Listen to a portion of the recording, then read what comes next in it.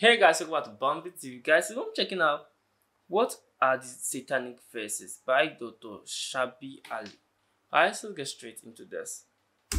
Dr. Shabir, welcome to Let the Quran Speak. My pleasure to be on. We're hearing a lot about satanic verses these days. You know, this is the title of a book that Salman Rushdie wrote in 1988, and it has caused much furor around the world. But Dr. Shabir, I want to talk about where that term came from. What are the satanic verses? Yeah, so the term satanic verses is used in modern academic literature to refer to some purported verses of the Quran, which, according to some Islamic narratives, were once recited by our Prophet Muhammad, peace be upon him, and taken to be a part of the Quran, but later on denounced as having a satanic origin.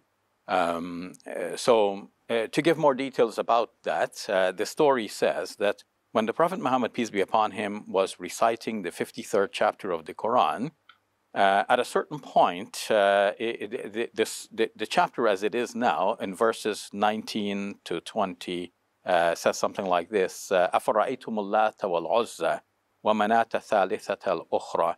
Have you not considered Al-Lat and Al-Uzza, which are names of two of the goddesses that were worshipped in Arabia at the time, which Islam comes to denounce and say there's only one goddesses, God. Yeah, so these are pagan goddesses.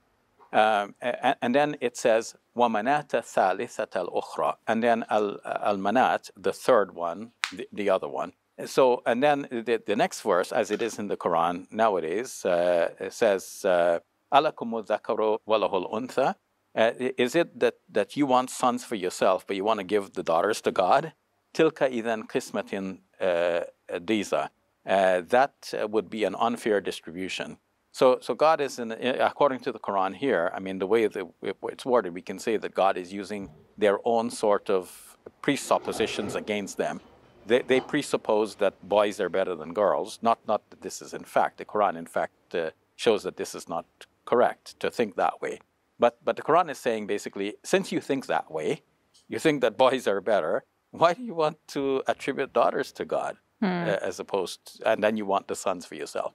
So that would be unfair. So that's how the verse reads now, the verses read now. In Surah Najm. In Surah Najm, the 53rd chapter of the Quran, starting with the 19th verse.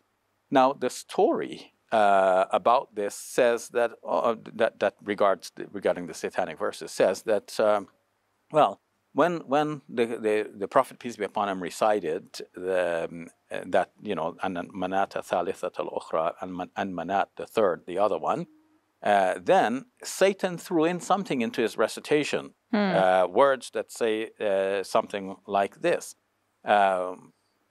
These are the high-flying cranes whose intercession is to be desired or to be expected. So that's what the Prophet, peace be upon him, recited, and people heard, and they prostrated as a result, because they thought, oh, now the Prophet, peace be upon him, has compromised with us. His strict monotheism that bothered us now is accommodating us with our feminine deities, our goddesses, and so they were willing to go along with prostrating, praying along with the Muslims, until the angel Gabriel came to the Prophet Muhammad, peace be upon him, and asked him, can you recite to me what you were reciting? So the Prophet recited like that, including the verses that praise the feminine, the goddesses. And then Gabriel says, well, you know what? That part is not from me. That part is from the shaitan, so that has to go. And then, obviously, it was excised, and we have the resulting text now in the 53rd chapter of the Quran, which is a strict monotheistic text, you know, criticizing them for thinking that God has daughters. So that is what is referred to as the satanic verses. And of course, it becomes infamous because from an un-Muslim point of view, this is very strange. It would look like your prophet cannot distinguish between what is satanic and what is from God. Exactly, at least not initially. But of course, Muslim scholars who defended this story, so some defended it, some criticized it, but among the Muslims, those who defended the story as being authentic would say, well, of course it happened, but In the end, the Prophet, peace be upon him, made that distinction, and what he gave us in the end is purely from God. There's nothing satanic in there. And the Quran, they will cite another verse of the Quran from the 22nd chapter, in the 52nd verse, which seems, according to their opinion, to allude to this incident. So, Dr. Shabir, how would you understand these narrations? Because we know that they mostly come from the biographies of the Prophet Muhammad and the exegesis of the Quran, right? So, what is your interpretation? Yeah, so and you're right, it doesn't come from the most authentic sources of hadith, narrating events about the Prophet Muhammad, peace be upon him. So in Bukhari's narrative, for example, we have the story just as a straight reading of the 53rd chapter of the Quran, at the end of which both the Muslims and the non-Muslims prostrated. And now, the non-Muslim Orientalists have looked at this and said, well, it must be true because Muslims would not have invented this. Why would they invent such a story to cast their Prophet, peace be upon him, in an embarrassing light? But one Orientalist, John Burton, professor of Islamic studies at the University of Edinburgh in Scotland, wrote many books, but one of his articles deals directly with this, and is entitled "Those Are the High-Flying Cranes."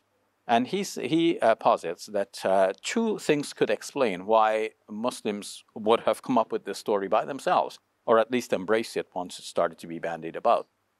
One is that Muslims wanted to explain things from the Quran that seemed obscure. So, for example, I refer to Surah 22, verse number 52, which basically says, وَمَا أَرْسَلْنَا مِنْ قَبْلِكَ مِنْ رَسُولٍ وَلَا نَبِيٍّ إِلَّا إِذَا تَمَنَّى أَلْقَى الشَّيْطَانُ فِي أُمْنِيَّتِهِ.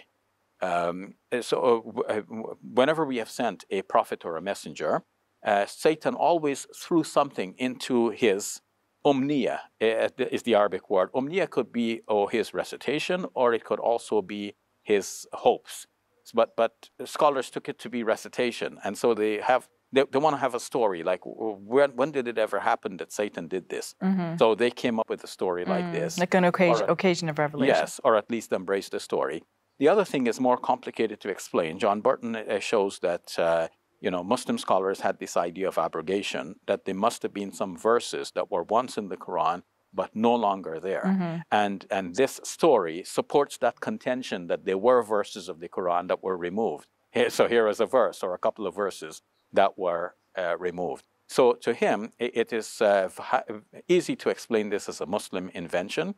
And it's hard to conceive of this happening historically, because imagine the Prophet, peace be upon him, preaching a pristine monotheism, then reneging on that to compromise, and then going back to the pristine monotheism. He wouldn't be able to convince people that he is genuine, not Muslims or non-Muslims. Thank you for that, Dr. Shabir. You're welcome. Support us today and help us share.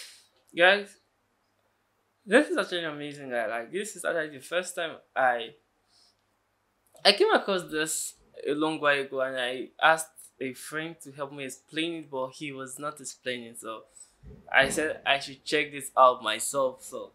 But guys, I feel this is actually amazing. But I believe no one is perfect, and Prophet Muhammad being tempted by the devil and reciting something from the devil, but I feel no one is perfect. Even if he's a prophet, he is not perfect, because we are all humans and things happen. This clearly says that some verses were removed from the Quran or corrected. I don't know. Please let me know in the comment section. I don't want to say some verses were removed or changed. Just let me know what really happened. Guys, don't forget to like, share, subscribe my channel. I'll see you next time, guys. Bless.